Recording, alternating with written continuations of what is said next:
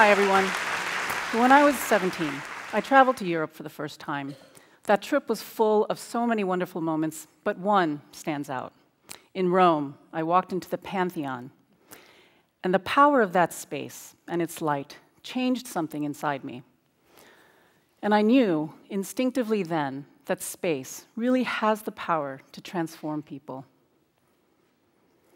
30 years later, I was in Beijing as an architect, and I went to check out the Bird's Nest Olympic Stadium. I had only 20 minutes, so I ran up the first flight of steps I could find, and I burst inside near the top. And once again, I was overwhelmed. The strength of that incredible steel structure and the space of the then empty stadium laid out in front of me made me feel like I could be an Olympian, just for a second. And that really made me realize, again, that architecture has that power to inspire. Now, those buildings are civic monuments. They were commissioned by governments to symbolize the strength of entire peoples. But what I know, what I've learned, is that architecture's potential actually lies everywhere. So it's in between each of you and the space between you and me. It's on the stage, it's in this room, it's in this building, it's in the streets outside, and it expands out into the city of Santa Monica and way beyond. The great architects from Santa Monica, Charles and Ray Eames, captured this notion perfectly in their 1977 film, Powers of 10. This film is used by mathematicians to teach kids about scale. We architects use our special understanding of scale and our understanding of the relationship between all things to design spaces of all types and sizes. Now, I think that a lot of you are probably still wondering, though, what does any of this have to do with me? Well, what is architecture? To me, simply put, architecture is the design spaces that all of us inhabit. Those spaces, of course, are physical, but sometimes today, they're virtual, like the space between me and the person that I'm texting on the other side of the world. Our kids today are living in an age where science and technology are making it possible to cross physical boundaries and to connect with others in ways that we could never imagine just a short time ago. So architecture is also space that helps us to communicate. And when those spaces, either ancient or today's, are life-changing, like the Pantheon and the Bird's Nest were for me, then our interactions with each other, and by extension our lives, become so much more meaningful and creative. Now, some of you might actually have spaces that do this for you already, in which case you're lucky, because it doesn't happen often, it's rare. And sometimes it just happens by accident. But lots of times, this power of great architecture is achieved by architects through special skill sets that are rooted in the idea of a space's performance. So take the Pantheon again, a building that's thousands of years old. Its power lies in those perfect proportions and the design of that grand oculus through which the light streams down. Now, when I was 17, I didn't know this. I just felt something. But now I know that the underlying magic of that space is the performance of those two things, carefully and intelligently designed proportion and light working together.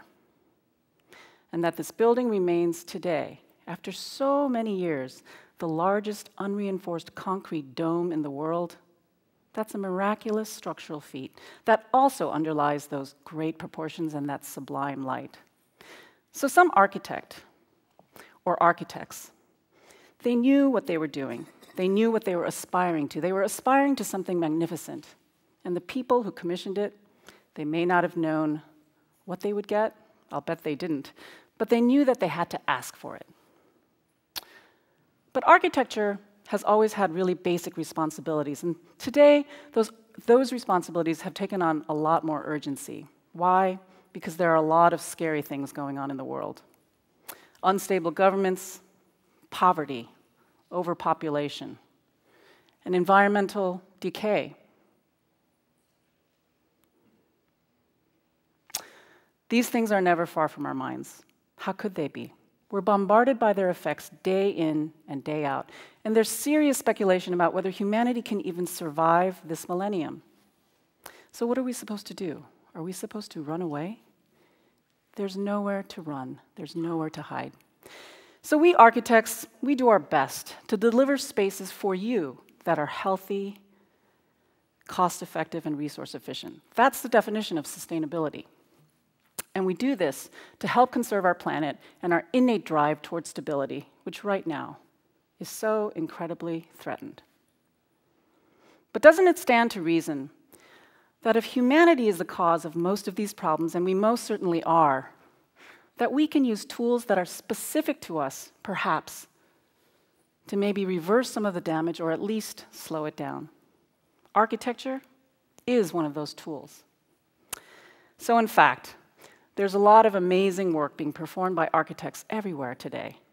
One dramatic example is Masdar City, a brand new net zero city right outside of Abu Dhabi being built. And this means that it aspires to create new energy and not use more than that, which is remarkable. Other architects are looking to emulate high-performance structures found in nature. So you might see building structures that resemble spider webs, or building facades that open and close like pine cones, depending on the temperature outside. Now, this isn't because spider webs and pine cones are pretty, though they are pretty, they're very, very pretty. It's because the beauty of their forms is tied to a performance-oriented survival instinct that has stood them so well throughout the many ages. So we architects, we're trying to learn from these elements of nature to design buildings that will help humanity survive longer, better, and stronger. But architecture is everywhere. I believe it is. So Masdar City is not the common reality. The common reality is people like us living and working in economically constructed environments, because I don't know about you, but I think that I do live on a budget. So in my and my husband John Friedman's practice, we believe that projects of any type, size, and budget do have potential for major impact.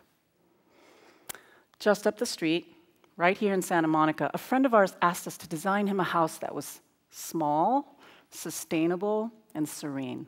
He didn't know where this demand would get him, but he knew that he had to trust us to deliver something great.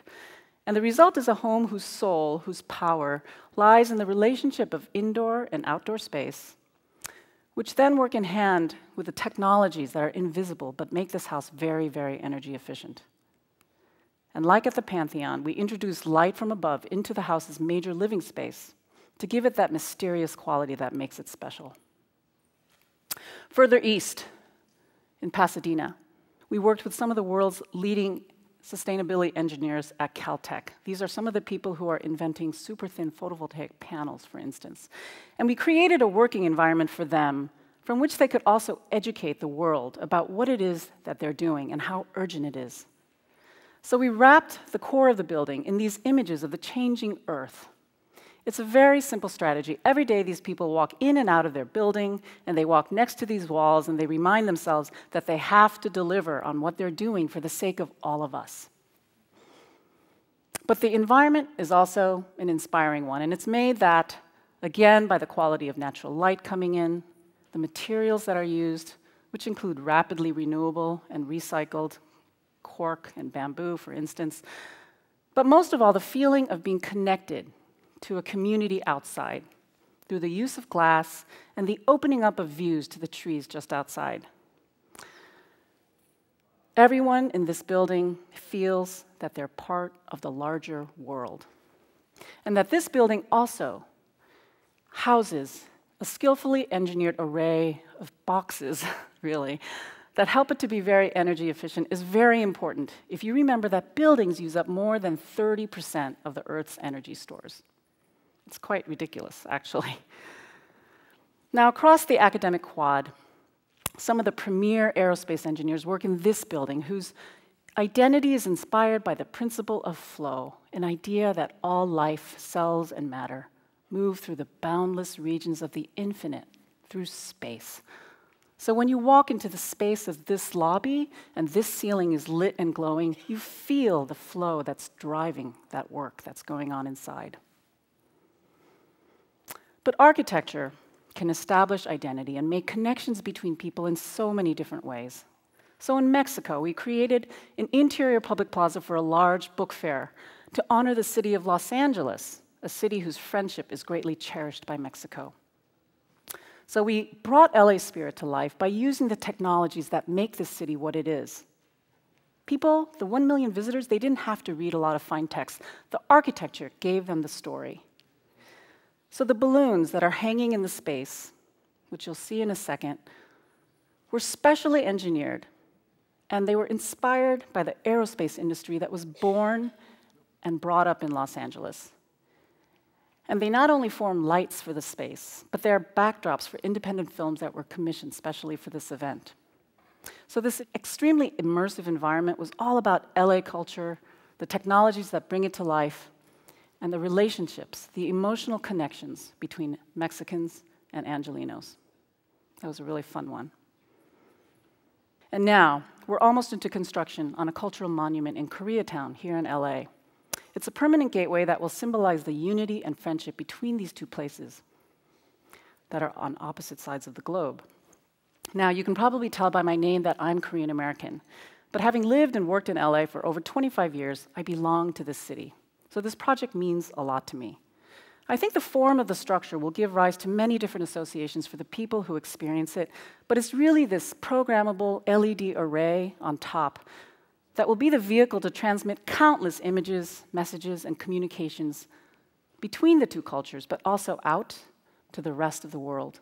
So each of these projects has a sphere of influence that reverberates outward and connects with every other architectural sphere of influence out there. And together, collectively, this is how I think architecture can change the world for better. But now, we have to accelerate this process of connectivity. We have to work together to reach for that performance that's necessary for humanity's survival, as well as the power that's necessary for humanity's spirit to thrive. Because I think that every single one of you probably understands, yes, we need energy and we need health just to live and to breathe. But don't we need creativity, inspiration, and beauty to give our lives meaning and happiness? Architecture is one of the things that can bring some of this into balance, and that balance was what I felt at the Pantheon so many years ago. So in 2008, I was back in Rome in front of the Pantheon with two of my kids. They were very young, and all they cared about was gelato. So I was also with my dad, thank goodness. He's also an architect. He's always been an inspiration. And just as we did when I was 17, we walked back in together. And once more, the space of the Pantheon, it just took our breath away. So I will ask you, demand the best that you can from your environments. Just as you choose what food to put in your bodies, you choose what spaces your bodies inhabit. And you transmit that to your children, your students, everyone you come into contact with every single day.